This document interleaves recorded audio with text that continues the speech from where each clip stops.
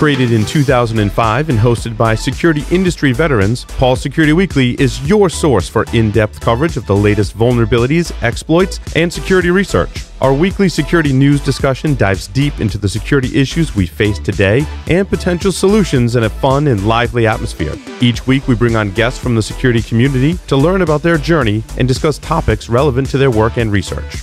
You can also subscribe to our show by visiting securityweekly.com/subscribe or look for Paul's Security Weekly in your favorite podcast catcher. We've recorded a ton of content over the years, so we created Spotify playlists featuring some of our favorite episodes, including interviews with Marcus Random, John McAfee, and Chris Roberts, to name a few. You can find them at securityweekly.com/starter packs.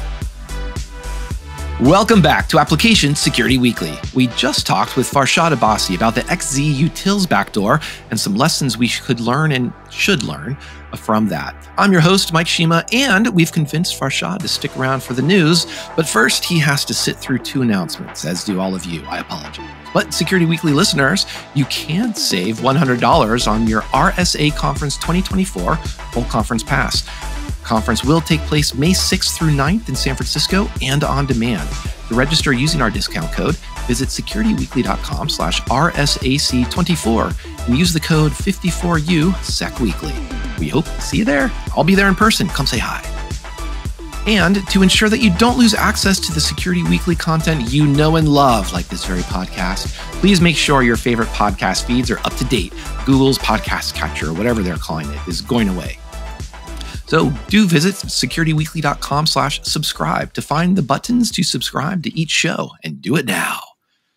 And while everyone is going and updating their podcast feeds, Farshad, we have to go through and talk about some news. There's speaking of 20 years ago, so we had lots of fun with our 2004 news of the week for our April Fool's episode. And there's an article here that feels a little bit like almost Microsoft of 20 years ago. So the Ivanti CEO vows cybersecurity makeover after a 0-day blitz. And they've been in the news and they've had several vulns, and the vulns themselves seem pretty like they've had SQL injection, lots of bad things. And one of the bad things, how technical detailed is that? But what I really wanted to pull out to is, this year we've also had critical 0 days fixed in, this year and last year in Chrome, in Safari, in iOS, in Android. But that feels different from Ivanti. And I've got some reasons why it feels different from me. But if I frame it that way, does that start to, what does this make you feel about the trust, or should we, the types of vulns that are coming up? If it's just like, if we're seeing SQL injection in 2024. Does that instill confidence or not? Yeah, definitely not. I mean, these are things that should have been addressed a long time ago. And these guys are, going through that Microsoft moment of 2002, 2003, where there were just so many security vulnerabilities, and then they had to basically drop everything and focus on that, which I think is what's happening with Ivanti right now. They're just saying, hey, we're going to drop everything and work on security. But is that really enough? I mean, it's like their security company, and should these have even happened? That's sort of this is not 2004, it's 2024. The world has changed, and I don't think that should be acceptable. I think as consumers, we should put our foot down and not really accept that kind of inaction, if you will. I agree. And the reason I wanted to kind of frame it with the idea of, well, we have these critical patches and all these other things, but we also see from Chrome, from Safari, things like the sandboxing. We've talked about the miracle pointers that Chrome has been adopting. We've seen about rewriting, even the Linux kernel and rewriting its device drivers into Rust. We've seen Chrome, Firefox, rewriting certain areas of their rendering into Rust. So we've seen these types of modern secure designs that have nothing to do with like, oh, we're sorry about that SQL injection that we've known about since the 2003 OWASP top 10. We'll go and fix that.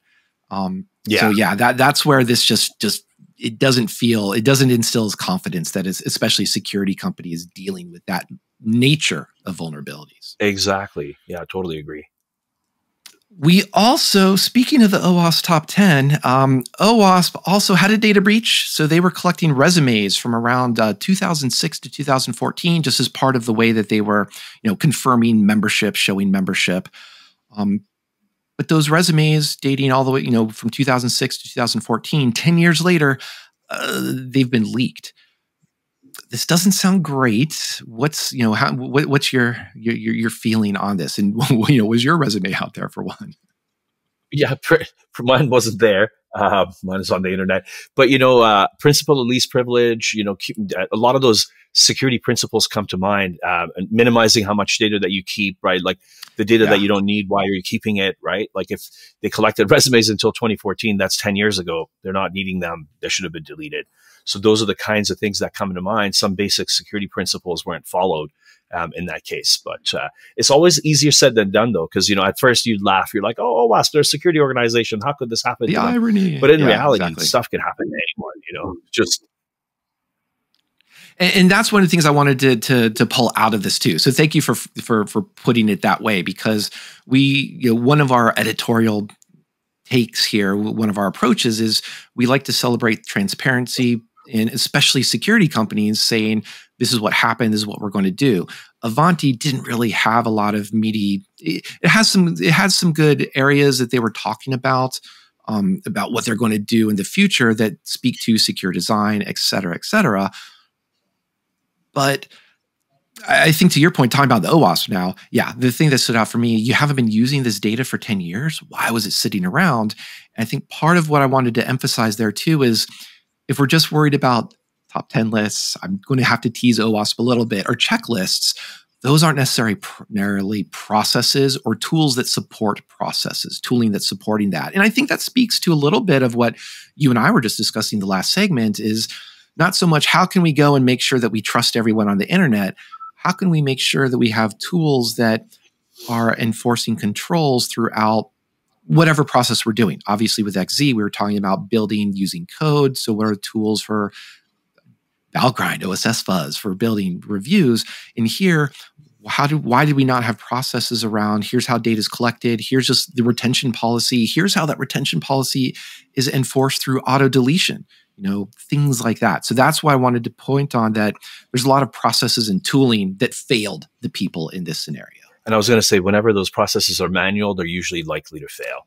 So you want to automate where you can, because if you say, hey, manually, I'm going to review my data retention once every year, who's going to do it? People come and go, especially if it's a nonprofit organization. You need to try to see if you can automate those kinds of things, right?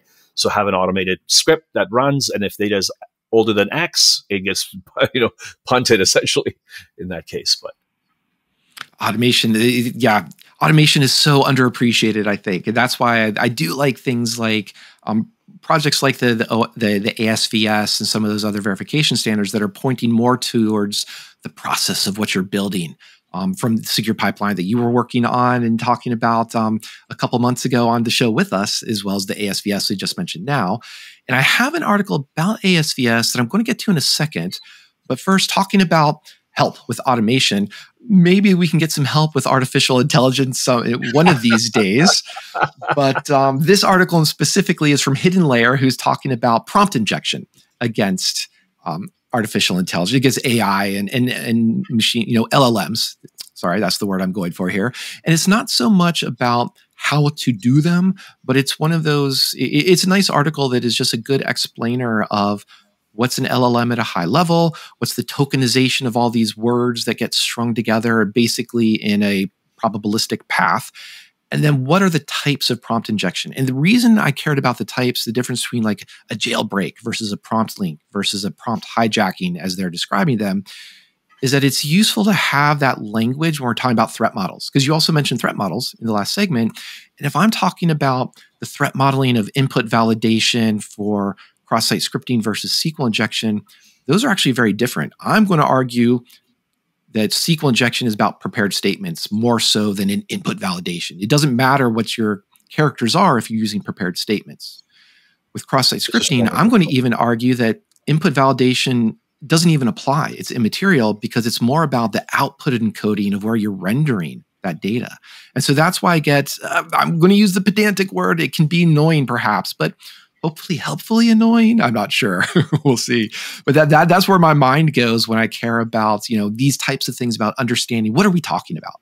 So Farshad, do you have any idea what I'm talking about here? Help me out. Yeah, totally. I mean, and what I was going to emphasize in your point there is when you're implementing controls, really looking at that threat scenario and seeing where it's most effective and the best to implement that control. Like I like your example about that SQL injection. If you're trying to do input validation, that's like, it's really difficult. The characters might change that you need to validate, et cetera, but using parameterized queries and things like that is a lot easier, more effective. So really looking at that attack chain, looking at the possible controls, and then looking at which ones are your strongest, the most bang for your buck, if you will, and where you should be putting them. So understanding the terminology so you can do that threat modeling and looking at things holistically is really important, as always. As always. And I like that you brought bang for your buck, because money always is a source of AppSec concern here, whether metaphorically or not. So that's a nice setup. Now let's talk about some of that secure design. And it's not quite an article here. It's more of just a discussion on an issue for the OWASP ASVS. And it's really, well, let me set it up this way. I'll read the requirement. 2.10.1, verify that intra-service secrets do not rely on unchanging credentials, such as passwords or API keys. And there's an interesting conversation that comes out of this. It's 58 comments right now. Listeners and Farshad, you don't need to go read through every one. But the very first comment really just sets us up with the question of, what does this mean? And I thought this was a really good lesson for AppSec industry, AppSec folks, especially, to say there's a big difference between go write secure code, don't have SQL injection, don't use unchanging secrets. When developers see that and they say, well, a design and implementation are as mutual TLS and unchanging secret, is that invalid? Does that not meet the letter of this requirement, even if it may meet the spirit of it? I thought that was kind of an interesting way to appreciate the developer perspective.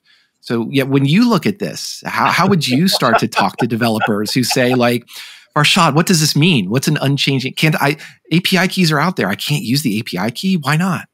Yeah, it's a really good question, Mike. When I'll say this, me, I'm a big proponent of ASVS. I've built our whole company's foundation on ASVS, and everything we do is based on ASVS. But I will also say this, is that there's a lot of controls that are ambiguous.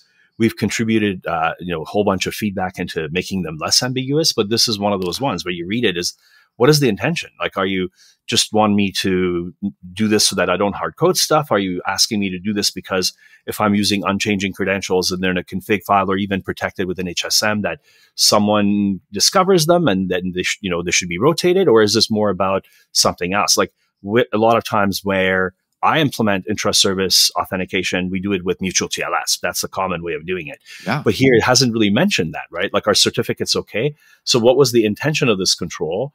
And that's not really clear. So this is where, there's 50 plus comments trying to clarify that. But if I was looking at this, at the end of the day, why do you want to try to do something like this? Is because you don't want hard-coded secrets. And you also want things that if there's a possibility that a human can see it, then they need to rotate. Now, if you've had a hardware security module and you've protected just using some key material that's in there and it never leaves, well, that's okay. Like, it can be unchanging, right? Because it's in that box. No one has ever seen it. Why would you change it? So really, is based on exposure to humans and what that credential is, how it's used for in the context. So I would revise this control a bit differently to just sort of make the intention clear. I think that's one of the key things for ASVS, and then also differentiating between what controls are. Hey, if you're using a certificate, then the key material is protected in this way, or if the credential is protected using an HSM and you never see it and you can use it that way, maybe that's fine, right? So I think that's where some clarification is needed in a recommendation like this. Yeah, and I think what is your intention? What's the intention of this? Is just a wonderful phrase to push back on to AppSec as they're writing up recommendations, checklist documentation. Rather than being prescriptive, don't do this. Describe what you wanted. And you covered, I think, all the points I was going to hit in terms of, does it just mean the rotation? Does it mean exposed to a human? And I'll add that one nuance too, in the sense of, if you have an API key, but you're using it in sort of signed requests, like you're generating HMACs, that's very different because the API key isn't being exposed on the wire, even if it's over TLS. You're exposing you're signing it. If you're just sending the API key back and forth to make sure that you and I, know the same secret, that's exposing it on the wire. And I think that speaks to what you were just saying about, can a human see this? And that is, I think, a much more important and useful intention to convey, to then let developers say, well, we designed this is what our solution looks like. It meets the spirit of what you intended. It's protecting the secret in a way that you wanted, rather than just unchanging is the command from high. Yeah, exactly. And even NIST, remember when they used to make us change our passwords every 2 weeks? I worked for Cisco in the late 2000s. Every 2 weeks they would make. That's when, remember, iOS code got exposed, like 2006, 7, whatever it was. So they went into this policy of changing passwords every 2 weeks, and they had to be complicated passwords with uppercase, lowercase characters and everything. When you do that, the user ends up forgetting their password. So now you're causing a new problem. So I think the NIST recommendations, unless you have a reason to detect that that password has been compromised, don't ask the user to change it, right? So it's the same thing here. Unless you have a reason to say that this key is going to get seen somewhere, it's going to be like, maybe it's in a config file, it's not really secure, versus I've used an HSM to protect this key, right? So it really depends on the risk and how you've protected it. Then you can take action in that manner. Oh, we're big fans of NIST SP 863. Yeah, that is, thank you for getting rid of that 90-day rotation. I can't even imagine trying to do it every 2 weeks. Oh, good luck. Thankfully, you're still smiling and laughing about this. So it wasn't too excruciating or traumatic for you. Maybe next time we have you on, we'll see if you can remember at least 10 of those passwords. You can rattle them off, and we'll judge you on how good they were. They're on sticky notes somewhere. But in the spirit of clarification, I thought it was kind of, we had that, that GitHub discussion, that issue discussion about ASVS. And there was a very short article I pulled in here. That's just from Aaron Parecki, who is describing OAuth grant versus flow versus grant type. And it's literally one page, but it's kind of a it's a blog post that's trying to add some clarity. And so here's the spirit of documentation, which I'm a bit of a documentation nerd. I like writing. I like reading well-written and concise documentation, which I think are key parts of it. But just as we were talking about ASVS, this is just kind of a way to say, OAuth uses these different terms: grant, flow, grant type. Are these clear? And so it's sort of just, maybe an exercise for listeners. Do these explanations make sense? Would you rewrite them in a different way to try and be correct, accurate, and get the point across? Basically, use the Farshad principle. Did the intention come across? So I'm not sure if you've got something that you want to add to that, but that was really what spoke to me on what's what's essentially a very, very short article.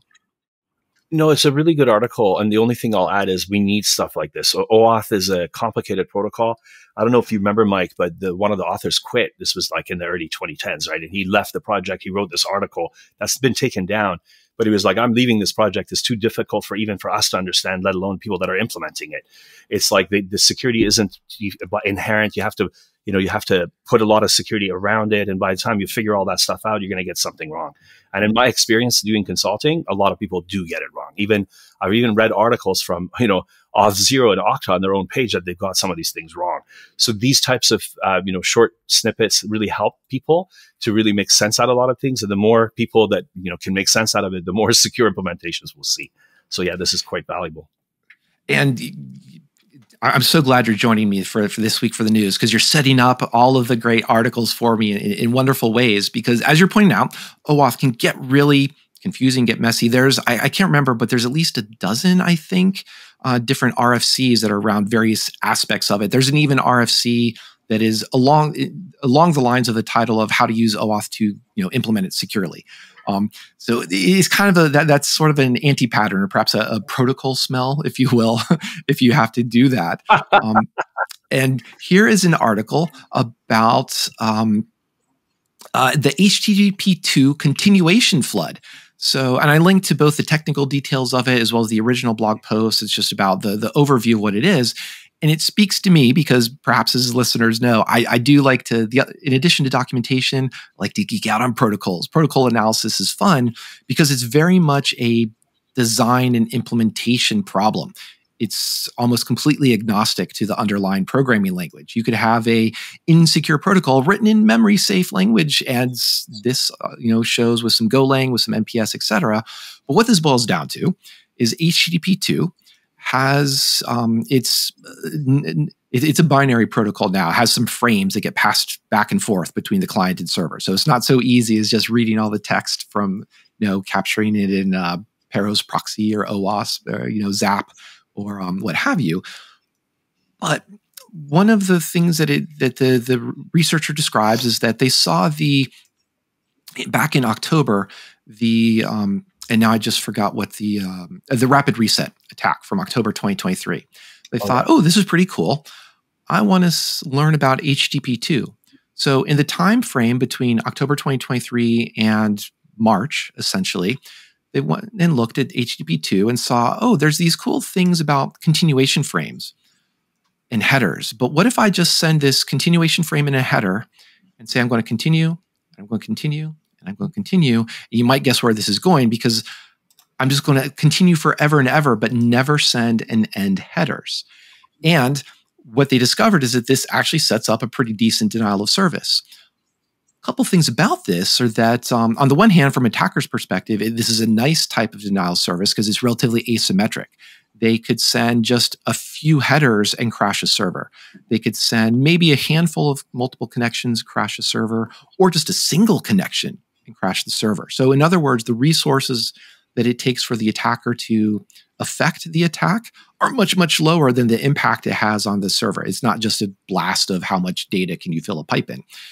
The other thing they point out is that the RFC for HTTP2, the standard, does talk about this a little bit. It does give some warning about handling, zero-length headers, handling, continuation floods. But it was a little bit ambiguous in this area. And I think even you just used that term ambiguous as well, in the sense of like OAuth 2 or just, protocol specs or ASVS is what we're talking about as well. And that out of that ambiguity becomes implementation errors. And this is just one of those really interesting, stark examples of implementation error because it was ambiguous. It wasn't fully discussed and worked through. And that was my denial of service against your attention right now as I ramble on. Yeah, no, definitely. I'm taking a look at a bit more detail into this attack. It's quite interesting how it uses the incorrect use of headers and the multiple continuation frames that ultimately lead to this denial of service. Doesn't look like straightforward to do, though. It doesn't, but it's one of those things that even if attack is complex, once it's written once, it becomes easy to replicate, right? Or for the most part. Sounds like you can do an instant crash after a couple of HTTP. Yeah, and it also affected, on one of the blog posts I listed, linked to, was hitting Apache Tomcat, ATS, Envoy. It was hitting Golang, Node.js. A lot of different open source projects were affected by this because of the implementation problems. The nice thing is that this is also relatively easy to fix. So, there's a good and bad for this, but it was kind of neat to see that someone over the period of a few months of attention on a protocol found a new type of flaw, a bug that does need to be fixed, even though this protocol has been around for many, many years. So maybe it's a little bit of that, many eyes eventually find security, but eventually we need many eyes, and eventually we'll find the security. So I think that's that unspoken eventually is part of that common phrase. There's one last article to take us out on, is a little bit about secure design. And this is from the Chromium blog. Then they're talking about using device-bound sessions. And this is important for a couple of reasons. One, obviously, I repeat quite a bit, even in today's intro, about passkeys, WebAuthn, FIDO2. This is all wonderful, phishing-resistant type of user authentication. All orgs should be adopting this in modern times. In 2020, if by the end of 2024, you at least don't have a budget to finish a deployment in 2025, you're behind the curve. You should be doing this. But as we've seen with, I think, Twitter, Uber, and others, if there is malware in your system that can steal a session token that's used in Slack, that session token gets generated post strong authentication. And if that session token can be replayed, it doesn't matter if I'm a fan of WebAuthn and passkeys. If Arshad has that Slack token, he can replay it and impersonate me and say, oh, by the way, I lost my iPhone. Can you reset my 2FA? That's some great social engineering, and we've seen that in practice. So what the device-bound sessions are trying to do is minimize that impact of that session theft and reuse from a different device. So I think this is a wonderful type of secure design that is targeting a very specific but important threat related to authentication. Yeah, adding something, it becomes adding another factor of something you have, which gets bound to that physical machine. Mm-hmm. However, I just want to add something though. Why would that cookie get stolen in the beginning if you've set your secure flag HTTP only, same site, and all that stuff?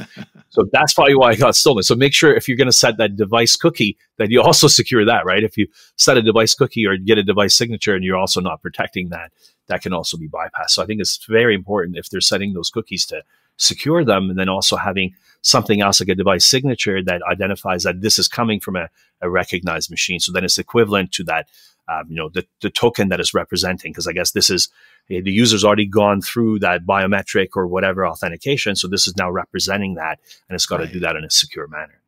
Yeah, and I think one of the other scenarios too could be there's malware. Malware got downloaded on your system, and that's what's gone through and looked for, pull the cookies off of the file system. So there's a couple other failure points, but the point here is it's not so much there might be another failure point, but what are the ways that we can minimize the impact of that particular failure? And device-bound cookies are a great way to do it. One of the things I did want to highlight too is that I think I've said this before, there's a saying like you need security to have privacy, because privacy relies on principles of encryption, confidentiality, things like that, integrity.